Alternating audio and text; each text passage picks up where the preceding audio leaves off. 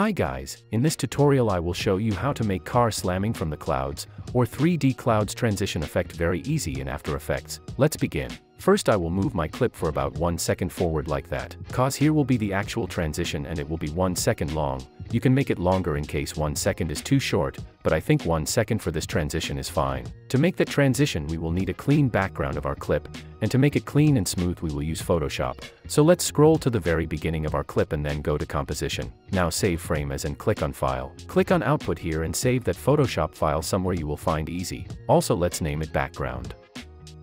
Click on Render here and then jump to the folder where you have saved it. Let's open that Photoshop file. In a Photoshop, select a Remove tool and remove the car from a background. Make sure that the image is all clean, and once you are satisfied with the results, right-click on your image here and select Export as PNG. I will save it in the same folder. Now close Photoshop, cause we won't need it anymore, then drag and drop that image into your AE timeline. Cut the background layer now, and here we have a clean and smooth image that we are going to work with. So, first let's create new camera layer. Make sure that the type is set to 2-node camera and the preset is 35mm and then hit OK. Cut camera layer as well and then make sure to scroll to the end of it.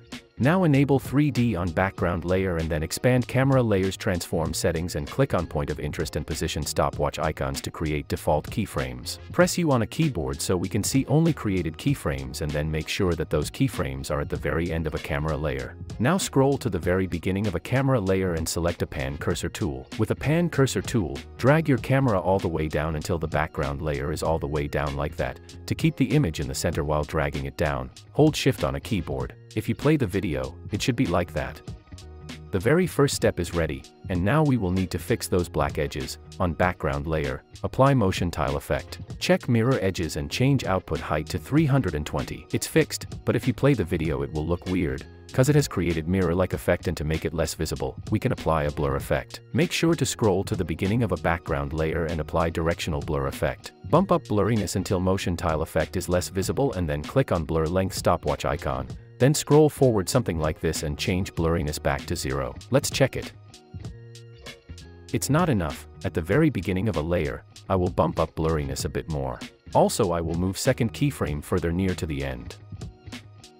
That looks a bit better. I won't lose the time on fixing it, cause we can come back to blurriness a bit later. So, now select all camera keyframes and press F9 on a keyboard to ease them. Then go to Graph Editor, right-click here and select Edit Speed Graph and make a smooth curve. Let's quickly check it. Looks fine, and now we can drag and drop some Cloud PNG images. I will use that one. I have downloaded it randomly from Vecteezy for free. Check this video's description, I will leave a link there. Let's drag and drop cloud image into AE timeline. Cut the ending of it as well and then I will move it below camera layer and enable 3D on it. Let's grab that cloud and move it all the way up like this. Now press S on a keyboard and make it smaller.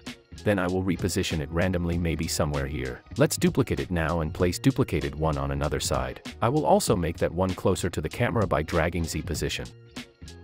Duplicate this one as well and then position it somewhere here. Note, I position them all randomly, so make sure to take your time and place cloud images on your wish. Let's scroll forward now and duplicate the last cloud layer. I will move duplicated one down somewhere here. Let's quickly check what it looks like. Looks fine, so let's duplicate the last one and simply do the same thing. I will speed up this part cause here is nothing special or hard to do. Once we are done with placing the clouds, we can animate them just to make things better. Scroll to the very beginning of the layers and select the very first cloud layer, then press P on a keyboard and click on position stopwatch icon. Now scroll forward a bit and then drag clouds out of frame like that. Looks fine, but I will move second position keyframe a bit further to make an animation a bit smoother and longer. That's better. Now select another cloud layer and simply do the same thing. I will animate only 3 of my clouds and leave the rest as default. Looks amazing. Now select all cloud and background layers and enable motion blur on them. Looks really cool, but as I have mentioned, we will need to fix direction blur on a background layer. I will bump up blurriness to around 200 and let's check it one more time. Looks way better. So the clouds part are ready, and now we can make a car slamming effect and we are done. Scroll to the beginning of your main clip and then duplicate it. Make sure you are at the beginning of a duplicated one and then right click on it, go to time and select freeze frame. Drag that layer all the way to the left side and then cut the ending. Let's pre-compose that froze layer.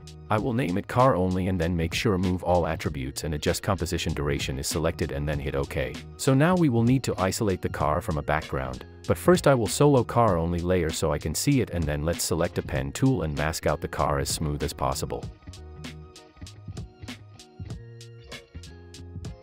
Once you are done masking, make sure to scroll to the end of a car only layer and press P on a keyboard. Click on position stopwatch icon to create a keyframe and then scroll to the very beginning and move the position all the way up.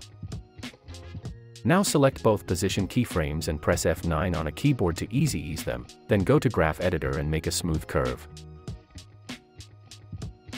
Let's quickly check it.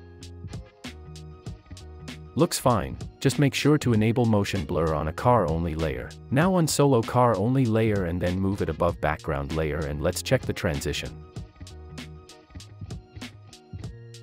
And we are done, but to make it look more finished, I will add shake effects from my pack and we can check it one more last time. I will skip shakes part because I have made too much shake tutorials. Also, I have made 16 unique shake presets that you can get from the link in description. Check how it looks like with my shake presets.